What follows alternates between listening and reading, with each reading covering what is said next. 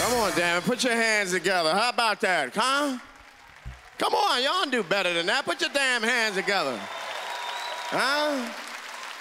All right, I get it. I'm not gonna be a future star. I'm too damn old. I've looked at it, man. The older you get, the angrier you get. That's what it is. The older, the angrier you get. I wake up yelling for no damn reason. Who the hell left the pot roast on the kitchen table? And I live by myself. I don't even have a damn pot roast. Once you hit your 30s, that's when age come around like a pimp collecting stuff back. Age catch you walking by yourself, jump out of the bushes. Where you going, huh? Where you going? I'm going on a date. Give me your hair right now. Give me your damn hair. Why you gonna take all my hair? I don't want all your hair, just that middle stuff. Give me the middle.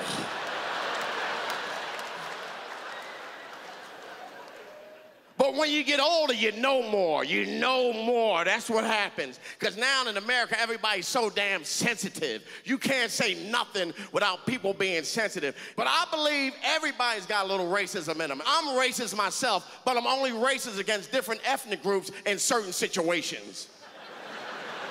I'm a situational racist. Like I don't like Asians at the casinos. That's what I said. I'm not taking it back. I don't like them out there loud, monkey, monkey! But I love them in the spelling bee. You understand that?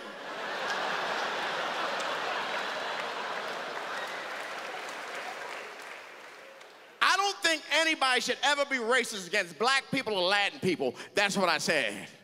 Now, a lot of you are like, well, who else is there left? And I'm gonna tell you why. You're gonna get real old. Everybody in there gonna get real old. Your family gonna boot your asses right into one of those nursing homes. Guess who's gonna be there to take care of you?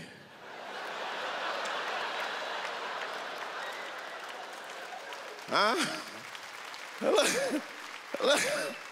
Look at y'all, he makes a damn good point.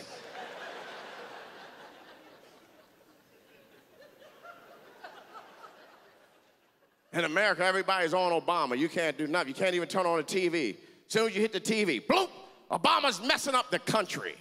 I'm like, hold the hell up. The country was already messed up. That's how we got a black president, remember?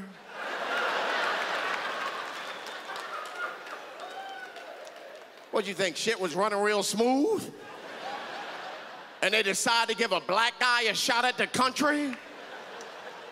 That's the oldest trick in the book. Oh, I recognize a setup when I see one.